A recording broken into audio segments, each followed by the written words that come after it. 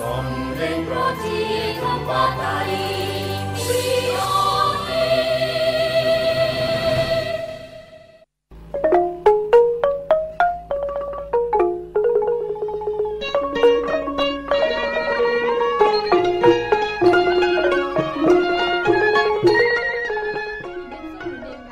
ដាប់ព័ត៌មានពេលថ្ងៃត្រង់របស់ VOD ជាទីមេត្រី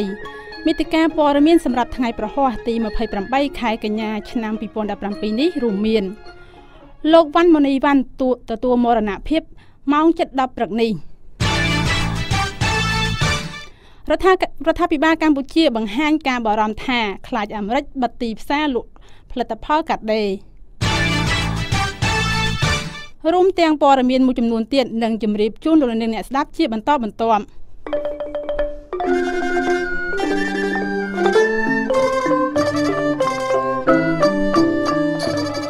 លំដាប់តទៅនេះនាងខ្ញុំខណ្ឌលក្ខណាសូមជូនព័ត៌មានពិស្ដាស្ថាបត្យករល្បីឈ្មោះក្នុងសម័យសង្គមរាស្ត្រនិយមនិងសម័យសាធារណរដ្ឋខ្មែរលោកព្រឹទ្ធាចារ្យវ៉ាន់ម៉ូនីវ៉ាន់បានទទួលមរណភាពនៅម៉ោង 9:45 នាទីព្រឹកនេះក្នុងជន្មាយុ91ឆ្នាំ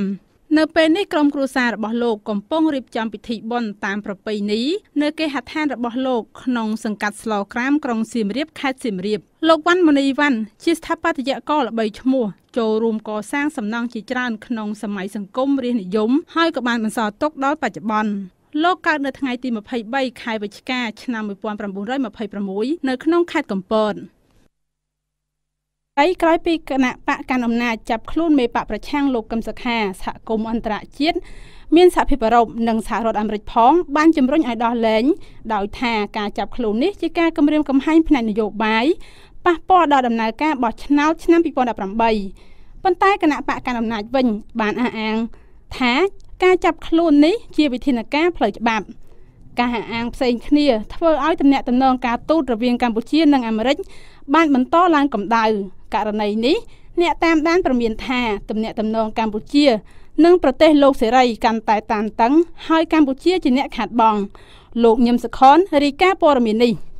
នាងជាទីមេត្រីសហមេធាវីការពីក្តីឲ្យប្រធានគណៈបកសង្គ្រោះជាតិឲ្យដឹងថាក្រុមមេធាវីនឹងប្តឹងជំទាស់ទៅតុលាការកំពូលនៅក្នុងសប្តាហ៍នេះដើម្បីប្រឆាំងនឹងដីកាសម្រេចរបស់សាឡាវតើដែលបន្តឲ្យឃុំខ្លួនលោកកឹមសុខានៅពន្ធនាគារដោយសាលាដំបងរាជធានីភ្នំពេញលោកសំសកុងមេធាវីម្នាក់ក្នុងចំណោមមេធាវី7នាក់ដែលការពីក្តីឲ្យលោកកឹមសុខាប្រាប់ VOD ថាការសម្រេចប្តឹងជំទាស់នេះក្រោយពីសាឡាវតើបានសម្រេចឲ្យបន្តឃុំខ្លួនកូនក្តីនៅពន្ធនាគារដដែលនិងបន្ទាប់ពីពួកគាត់បានជួបពិភាក្សាជាមួយកូនក្តីលោកមានប្រសាសន៍ថាក្រុមមេធាវីបានឯកភាពគ្នាថានឹងប្តឹងជំទាស់ទៅតុលាការកំពូលនៅថ្ងៃសុក្រសប្តាហ៍នេះដើម្បីឲ្យតុលាការជាន់ខ្ពស់មួយនេះពិនិត្យមើលឡើងវិញចំពោះការសម្រេចរបស់តុលាការថ្នាក់ក្រោមក្រុមមេធាវីយល់ឃើញថា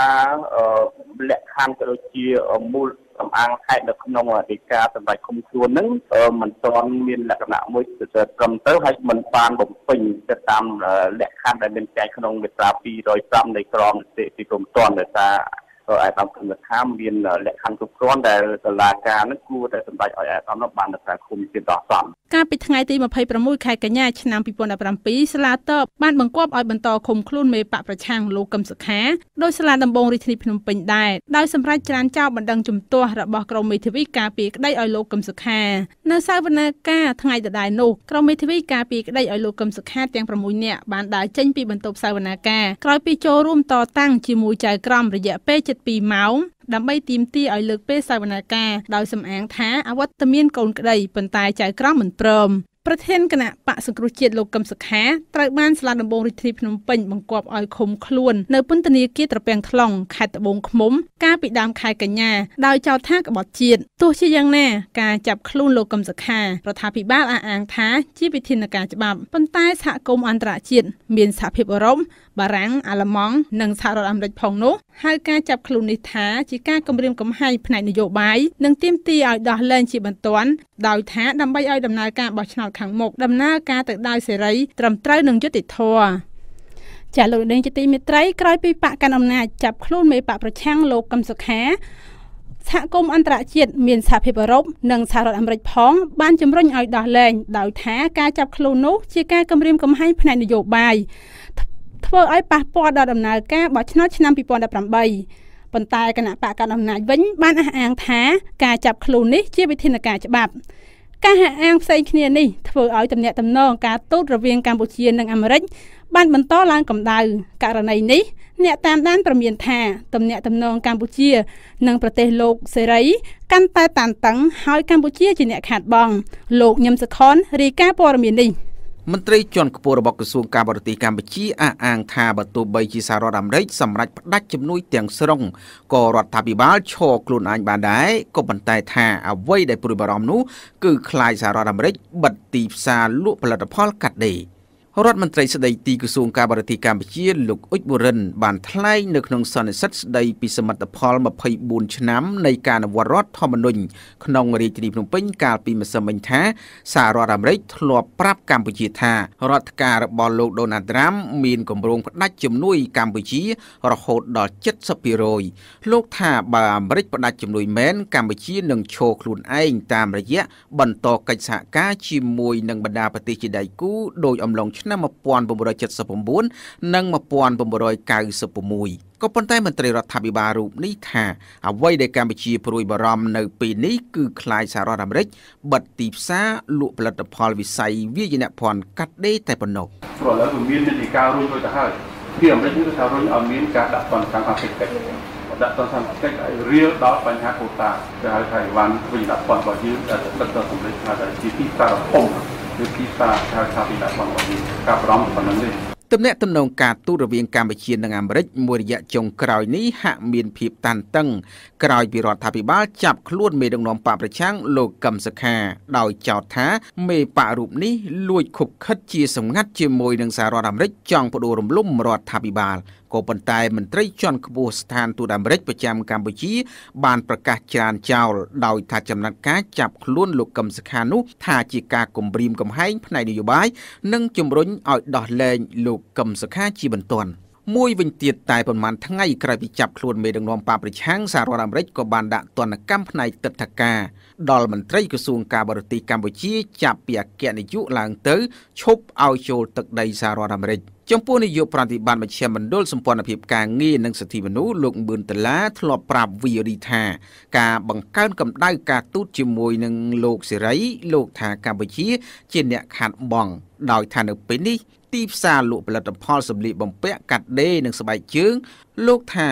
ស្ថិតនៅសហរដ្ឋអាមេរិកនិងសហភាពអឺរ៉ុបបើតាមលោកមឿនដុល្លារដើម្បីការពារប្រយោជន៍កម្មករជាង 70,000 នាក់និងប្រយោជន៍ជាតិលោកថារដ្ឋាភិបាលគួរដោះស្រាយបញ្ហានេះដោយតម្កល់ប្រយោជន៍ជាតិជាធំសិនជាមានដឹកនាំយើងលោកយល់អំពីប្រយោជន៍ជាតិយកប្រយោជន៍ជាតិជារួមព្រោះអាហ្នឹងវាអត់មានអីចំណេញទេសម្រាប់ជាតិទេវាមានតែខាតបើសិនជាវាខូចតំណែងការទូតណាដូចយើងដឹងថាសេដ្ឋកិច្ចយើងពឹងផ្អែកទៅលើទីផ្សារអាមេរិកទីផ្សារអឺរ៉ុបហ្នឹងឯងហើយបើសិនជាខូចបើបាត់តែទីផ្សារអាមេរិកមួយក៏វាប៉ះពាល់ធ្ងន់ដែរទៅដល់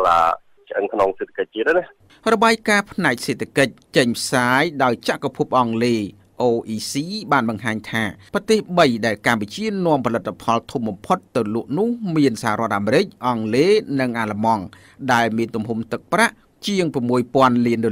ក៏ប៉ុន្តែរបាយការណ៍ដដែលបង្ហាញថាប្រទេស3ដែលកម្ពុជានាំចូលទំនិញវិញធំបំផុតគឺមានចិនថៃនិងវៀតណាមដែលមានទឹកប្រាក់ជិត $10,000 លានយ៉ាងនេះក្តីប្រមុខរដ្ឋាភិបាលកម្ពុជាលោកហ៊ុនសែនមួយរយៈចុងក្រោយនេះបានចុះជួបក្រុមកម្មករ2ថ្ងៃនៅក្នុងមួយសប្តាហ៍ជាការកត់សម្គាល់នៅក្នុងពេលចុះជួបនោះលោកហ៊ុនសែនបានប្រាប់កម្មករថាបកកណ្ដាលអំណាច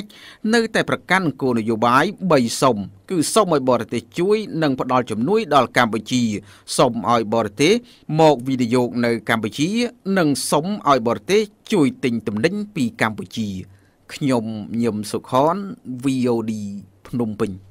ចាលោកនាងជាទីមេត្រីព័ត៌មានដាច់ដោយឡែកមួយទៀតឲ្យដឹងថាអ្នករាយការណ៍ពិសេសផ្នែកសិទ្ធិមនុស្សនៃអង្គការសហប្រជាជាតិបានថ្លែងនៅឧត្តមស្នងការសិទ្ធិមនុស្សថាប្រជាធិបតេយ្យរបស់កម្ពុជាពេលនេះត្រូវបានការពារសិទ្ធិមនុស្សដ៏រឹងមាំមួយ ដោយជំរុញទៅរដ្ឋាភិបាលប្រទេសឲ្យគោរពនៅការសន្យារបស់ខ្លួនឲ្យបានខ្ជាប់ខ្ជួនអ្នករាយការណ៍ពិសេសនៃឧត្តមស្នងការសិទ្ធិមនុស្សលោកស្រី Rona Smith បានបញ្ជាក់ទៅកាន់ឧត្តមស្នងការសិទ្ធិមនុស្សប្រចាំទីក្រុងសឺណែនៃប្រទេសស្វីសថាកម្ពុជាមិនទាន់បានការពារសិទ្ធិមនុស្សបានពេញលេញតាមគោលការណ៍រដ្ឋធម្មនុញ្ញរបស់ខ្លួននិងនៅខ្វះចន្លោះដែលលោកស្រីបានធ្វើទស្សនកិច្ចការពីលើកមុនលើសពីនេះលោកស្រីថាកម្ដៅនយោបាយរបស់កម្ពុជាបច្ចុប្បន្នកំពុងទទួលរងនៅការគំរាមកំហែងដោយបានលើកឡើងពីការថ្លែងពីហិង្សារបស់មន្ត្រីជាន់ខ្ពស់រដ្ឋាភិបាលនិងកងកម្លាំងទាហានការបង្កើតច្បាប់ដាក់កំហិតគណៈបកនយោបាយនិងសារព័ត៌មាននិងការធ្វើទុកបុកម្នេញទៅលើអង្គការសង្គមស៊ីវិលដែលស្ថានភាពទាំងនេះបានធ្វើឲ្យសិទ្ធិមនុស្សនៅកម្ពុជាមានភាពផុយស្រួយចាលោកនាងជាទីមេត្រីព័ត៌មានជាតិនៅពេលនេះចាប់តែប៉ុណ្ណេះVOD ព័ត៌មានឯករាជ្យលោកសូជាអាដាមជំរាបជូនព័ត៌មានអន្តរជាតិបាទលោកអ្នកនាងស្ដាប់ជាទីមេត្រីយើងងាកមកចាប់អារម្មណ៍នឹងព័ត៌មានអន្តរជាតិវិញម្ដងដោយចាប់ផ្ដើមជាមួយព័ត៌មានជុំវិញនយោបាយនៅក្នុងប្រទេសថៃនាយករដ្ឋមន្ត្រីថៃលោកប្រយុទ្ធច័ន្ទអូចាបានប្រកាសជាសាធារណៈនៅថ្ងៃនេះថាអតីតនាយករដ្ឋមន្ត្រីថៃអ្នកស្រីយៀងឡាក់ស៊ីណាវ៉ាត់សប្តាហ៍ថ្ងៃនេះកំពុងស្ថិតនៅក្នុងប្រទេសអារ៉ាប់រួមការប្រកាសជាសាធារណៈរបស់មេដឹកនាំយោធាថៃបែបនេះត្រូវបានទីភ្នាក់ងារព័ត៌មាន Reuters ដកស្រង់សម្ដីយកមកចុះផ្សាយនៅព្រឹកថ្ងៃនេះលោកប្រយុទ្ធបានថ្លែងប្រាប់អ្នកសារព័ត៌មានថាអ្នកស្រីយៀងឡាក់ស្ថិតនៅទីក្រុងឌូបៃដោយលោកបន្ថែមថាក្រសួងការបរទេសថៃកំពុងតែតាមដានកន្លែងរស់នៅរបស់អ្នកស្រីយៀងឡាក់មេដឹកនាំយោធាថៃរូបនេះបានថ្លែងបន្តថាតម្រួតថៃនឹងដំណើរការនិងសម្របសម្រួលជាមួយក្រសួងការបរទេសនិងប៉ូលីសអន្តរជាតិតុលាការកំពូលថៃបានកាត់ទោសអ្នកស្រីយៀងឡាក់ដោយកំបាំងមុខកាលពីថ្ងៃម្សិលមិញនេះដោយសម្រេចដាក់ពន្ធនាគារ5ឆ្នាំក្រោមការចោទប្រកាន់ថាបានគ្រប់គ្រងមិនបានត្រឹមត្រូវចំពោះផែនការស្រូវអង្ករក្រុមជំនួយការអ្នកស្រីយៀងឡាក់បាននិយាយថាអ្នកស្រីយៀងឡាក់បានភៀសខ្លួនចេញពីប្រទេសថៃដោយបារម្ភអំពីការដាក់ទោសធ្ងន់ធ្ងរកាលពីខែមុន Reuters បានរាយការណ៍ម្ដងរួចមកហើយថាអ្នកស្រីយៀងឡាក់បានភៀសខ្លួនទៅទីក្រុងឌូបៃជាទីដែលបងប្រុសរបស់អ្នកស្រីគឺអតីតនាយករដ្ឋមន្ត្រីថៃលោកថាក់ស៊ីនស៊ីណាវ៉ាត់ក៏កំពុងរស់នៅក្នុងផ្ទះផ្ទាល់ខ្លួននៅក្នុងទីក្រុងនោះផងដែរបាទលោកអ្នកនាងស្ដាប់ជាទីមេត្រីយើងងាកទៅតាមដានដំណើរវិវត្តនៃវិបត្តិសិទ្ធិមនុស្សដែលកំពុងកើតមាននៅក្នុងប្រទេសភូមាវិញម្ដងជាមួយនឹងព័ត៌មានថាក្រុមបះបោរ៉ូហីងយ៉ាបានបដិសេធថាពួកគេមិនបានសម្លាប់រង្គាលអ្នកភូមិហិណ្ឌូដោយដែលកងទ័ពភូមាបានចោទប្រកាន់នោះទេទីភ្នាក់ងារព័ត៌មាន AFP បានផ្សាយថាក្រុមបះបោរ៉ូហីងយ៉ាកាលពីថ្ងៃម្សិលមិញនេះបានបដិសេធទៅនឹងការចោទប្រកាន់ពីសំណាក់កងទ័ពភូមាថាពួកគេបានកាប់សម្លាប់អ្នកភូមិហិណ្ឌូយ៉ាងរង្គាលបន្ទាប់ពីសាកសពអ្នកភូមិទាំងនោះត្រូវបានពួកយោធាបង្ហាញទៅសារព័ត៌មានក្រោយរកឃើញនៅក្នុងរណ្ដៅធំមួយស្ថិតនៅភាគខាងជើងរដ្ឋរ៉ាខិនការប៉ះទង្គិចធំរវាងពួកយោធាភូមានិងពួកបះបោមូស្លីមបានផ្ទុះឡើងកាលពីខែមុនដោយជំរុញឲ្យមានវិបត្តិជនភៀសខ្លួនជិតកន្លះលាននាក់រត់ភៀសខ្លួនចូលទៅក្នុងប្រទេសបង់ក្លាដេសសង្គ្រាមព័ត៌មានក៏បានកើតឡើងផងដែរខណៈដែលរដ្ឋាភិបាលភូមាបានវាយបកទៅនឹងការចោទប្រកាន់ពីអង្គការសហប្រជាជាតិថាកងទ័ពភូមាកំពុងប្រព្រឹត្តអំពើបោសសម្អាតជាតិសាសន៍ប្រឆាំងនឹងជនជាតិរ៉ូហីងយ៉ាដែលប្រឈមមុខនឹងការធ្វើទុកបុកម្នេញពីសហគមន៍ពុទ្ធសាសនិកកាលពីថ្ងៃម្សិលមិញនេះកងទ័ពភូមាបាននាំអ្នកសារព័ត៌មានទៅកាន់កន្លែងមួយជាទីដែលរណ្ដៅដ៏ធំមួយត្រូវបានគេរកឃើញសាកសពអ្នកភូមិជាសាសនិកហិណ្ឌូ45នាក់ក្នុងនោះមានទាំងស្ត្រីនិងកុមារផងដែរយោធាភូមាបានចោទពួកបះបោរ៉ូហីងយ៉ាថាបានប្រព្រឹត្តអំពើកាប់សម្លាប់នេះនៅថ្ងៃទី25ខែសីហាក្នុងថ្ងៃតែមួយដែលក្រុមនេះបានបើកការវាយប្រហារយ៉ាងបង្ហូរឈាមទៅលើប៉ុស្តិ៍ប៉ូលីសដែលបង្កឲ្យមានការវាយបកពីកងទ័ពភូមានៅក្នុងសេចក្តីថ្លែងការណ៍ជាផ្លូវការលើកដំបូងរបស់ខ្លួនកងទ័ពរំដោះជនជាតិរ៉ូហីងយ៉ាអារ៉ាខាន់ហ ហៅថាអាសាបានបដិសេធការចោទប្រកាន់នោះថាសមាជិករបស់ខ្លួនមិនបានប្រព្រឹត្តអំពើឃាតកម្មការចាប់រំលោភបំពានផ្លូវភេទឬក៏ការជ្រើសរើសកងទ័ពដោយបង្ខំនោះទេនៅក្នុងតំបន់នោះកាលពីថ្ងៃទី25ខែសីហានោះយោងតាមសេចក្តីថ្លែងការណ៍ដែលបង្ហោះលើទំព័រ Twitter របស់ក្រុមអាសានោះក្រុមបះបោរបានអំពាវនាវទៅកងទ័ពភូមាឲ្យបញ្ឈប់វប្បធម៌ទម្លាក់កំហុសលើជនរងគ្រោះបាទលោកអ្នកនាងស្ដាប់ជាទីមេត្រីយើងបញ្ចប់ព័ត៌មានអន្តរជាតិនៅវេលាថ្ងៃត្រង់នេះជាមួយនឹងព័ត៌មាននយោបាយនៅក្នុងប្រទេសជប៉ុនដែលមានសេចក្តីរាយការណ៍មកថាជប៉ុនបានប្រកាសរំលាយសភាហើយនៅថ្ងៃនេះមុនការបោះឆ្នោតមុនអាណត្តិនៅថ្ងៃទី22ខែតុលាខាងមុខនេះសេចក្តីរាយការណ៍របស់ទីភ្នាក់ងារព័ត៌មានអន្តរជាតិបានឲ្យដឹងថាសភាជប៉ុនបានសម្រេចរំលាយខ្លួនហើយនៅថ្ងៃនេះនៅមុនការបោះឆ្នោតមុនអាណត្តិដែលគ្រោងធ្វើនៅថ្ងៃទី22ខែតុលាខាងមុខទៅតាមការអំពាវនាវពីសំណាក់លោកនាយករដ្ឋមន្ត្រីជប៉ុនលោកស៊ីនស៊ូអាបេខណៈដែលលោកកំពុងព្យាយាមបញ្ជាក់ឡើងវិញអំពីអាណត្តិរបស់លោកនៅចំពោះមុខការប្រឈមនឹងកំណើនប្រជាប្រិយភាពរបស់បកអភិរក្សលោកអាបេដែលជាជនអភិរក្សនិយមមួយរូបដែលបានវិលត្រឡប់ទៅកាន់អំណាចវិញនៅឆ្នាំ2012នោះកំពុងតែសង្ឃឹមថាកំណើនការគ្រប់គ្រងរបស់លោកនៅប៉ុន្មានខែថ្មីនេះនឹងជួយដល់រដ្ឋាភិបាលចម្រុះដឹកនាំដោយគណៈបកប្រជាធិបតេយ្យសេរី LDP របស់លោករក្សាបានសម្លេងភាគច្រើននៅក្នុងសភាសពថ្ងៃនេះគណៈបកនេះកាន់កាប់អាសនៈ2/3នៅក្នុងសភារួចហើយសមាជិកសភាបកប្រឆាំងមួយចំនួនបានធ្វើពហិការចំពោះកិច្ចប្រជុំសភាដែលបានរំលាយខ្លួននៅព្រឹកថ្ងៃនេះដើម្បីជាការជំទាស់ទៅនឹងសេចក្តីអំពាវនាវរបស់លោកអាបេដែលបានស្នើឲ្យមានការបោះឆ្នោតមុនអាណត្តិនិងកេងចំណេញនយោបាយចំពេលដែលប្រទេសជប៉ុនមានភាពតានតឹងខ្លាំងជាមួយកូរ៉េខាងជើងលោកអាបេបានប្រាប់ក្រុមសមាជិកសភាថានេះគឺជាសមរភូមិដ៏តានតឹងប៉ុន្តែវាសុទ្ធតែតាក់ទងទៅនឹងរបៀបដែលនឹងការពារប្រទេសជប៉ុនការពារការរស់នៅនិងសន្តិសហវិជ្ជមានរបស់ប្រជាជនជប៉ុនគណៈបកទើបបង្កើតឡើងថ្មីមួយឬគណៈបកក្តីសង្ឃឹមរបស់អភិបាលក្រុងតូក្យូដ៏មានប្រជាប្រិយភាពអ្នកស្រីយូរីកូកូអ៊ីកេបានប្រកាសចូលរួមក្នុងការបោះឆ្នោតខាងមុខបន្ទាប់ពីអ្នកស្រីប្រកាសថាអ្នកស្រីនឹងដឹកនាំបកថ្មីនេះដោយផ្ទាល់គណៈបកថ្មីនេះទើបតែបង្កើតឡើងជាផ្លូវការកាលពីថ្ងៃម្សិលមិញនេះអ្នកស្រីកូអ៊ីកេគឺជាអតីតសមាជិកសភាបក LDP និងជាអតីតរដ្ឋមន្ត្រីការពារជាតិអ្នកស្រីត្រូវបានប្រព័ន្ធផ្សព្វផ្សាយចាត់ទុកជាបេក្ខជនម្នាក់ដែលនឹងក្លាយជានាយករដ្ឋមន្ត្រីស្ត្រីលើកដំបូងគេរបស់ប្រទេសជប៉ុនអ្នកស្រីបានថ្លែងកាលពីថ្ងៃម្សិលមិញថាអ្នកស្រីនឹងមិនឈរឈ្មោះសម្រាប់ស្វែងរកអាសនៈសភារបស់អ្នកស្រីទេការស្ទង់មតិមួយពីសំណាក់កាសែត Mainichi បង្ហាញថាអ្នកបោះឆ្នោត 18% គ្រោងបោះឆ្នោតជូនគណៈបកក្តីសង្ឃឹមរបស់អ្នកស្រីកូអ៊ីកេទល់នឹងសម្លេង 29% ដែលឆ្លើយថានឹងបោះឆ្នោតជូនគណៈបក LDP របស់លោកអាបេលោកអ្នកអាចស្ដាប់ឬអានព័ត៌មាន VOD ឡើងវិញតាមរយៈគេហទំព័រ www.vodhotnews.com